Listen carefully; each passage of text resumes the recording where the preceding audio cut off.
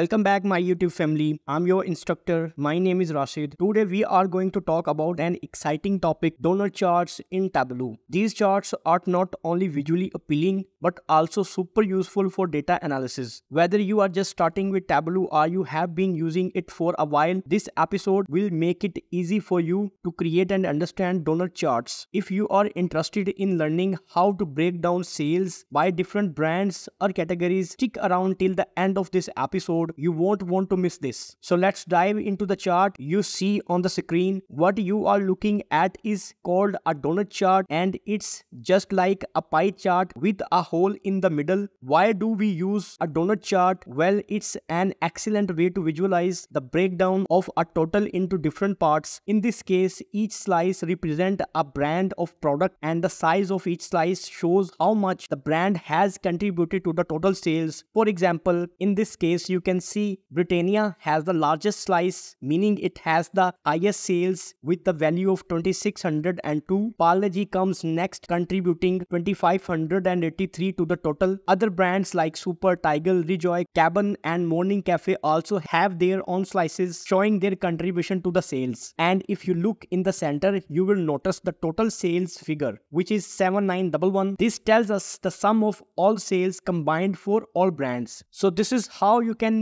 use a donut chart to represent your sales data by brand and analyze which brand leading or declining in the performance. We first need to create a pie chart as we did earlier in the previous episode. Go to the mark section, and from here I'm going to select this pie chart. Then I'm going to paste my this total sales on this angle, and then I'm going to paste my this brand on this color. So the pie chart is divided into the sections with reference to the brands, as you can see on this window. Then I'm going to select entire view. To create a donut hole, we need to add another chart on the top of this pie chart. An empty circle will be in the middle of this pie chart. So first I need a second measure to create another chart. So I'm going to type AVG 0.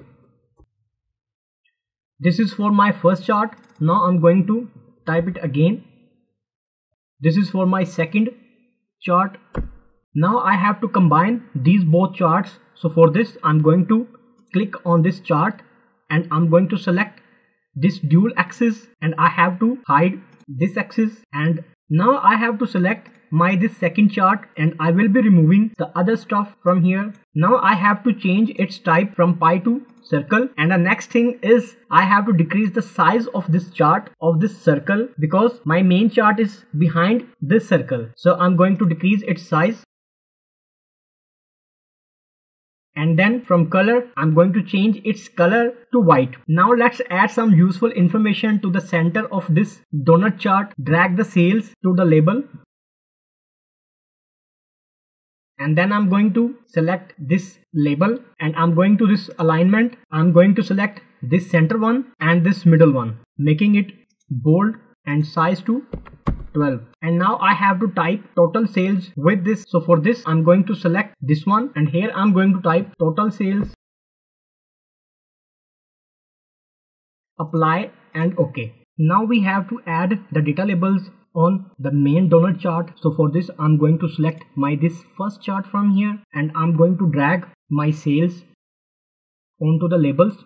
And the next thing is the brand names. So I'm selecting the brand name and I'm pasting it on label. I'm going to right click, selecting this format, and from these lines, these are my rows, making it none.